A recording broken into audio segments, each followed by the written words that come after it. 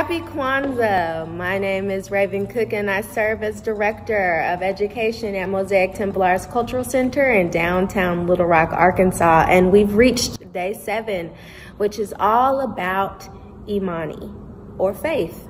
So when we're thinking about the principle of faith today, one important thing to think about is the faith in our community to continue in the work of building, maintaining, solving, defining, all the things that we've spoken about all week.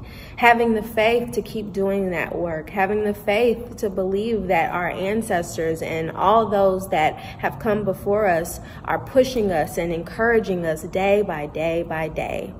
As you go through the day today, thinking about the year to come, definitely center yourself in this moment, in the principle of Imani, thinking about the faith. What are you aspiring to this year? What are some things that you're setting your faith on this year?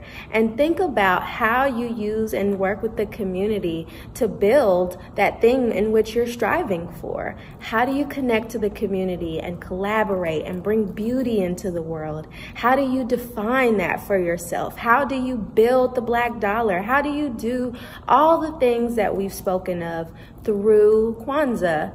And today is the day to do it with faith and hope and perseverance. And I encourage you to think about that. As you're moving through the day, one thing you can do is talk to people. And as you're talking to people, you start by saying Habari Gani, which means what's the news? And in response, you can just say Imani, or faith. I thank you so much for going on this journey with us. I encourage you to really lean into all the principles of Kwanzaa every day. There is beautiful, beautiful opportunities for you to engage in the spirit of Kwanzaa every day, but also through literature. One thing you might have seen over the week is this beautiful book by Dorothy Winbush Riley, which talks about the complete Kwanzaa.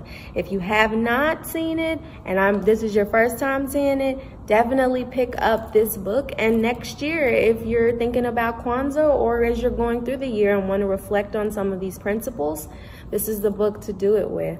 So thank you again. I really appreciate you going on this journey with us. And I encourage you to have faith and to think about your purpose and to think about your creativity and to think about how to build in the community collectively with responsibility for one another, and think about the black dollar, and think about defining yourself for yourself, and think about also, most importantly, unity, which is what we need more than ever today. I encourage you, I implore you, and I thank you for your time.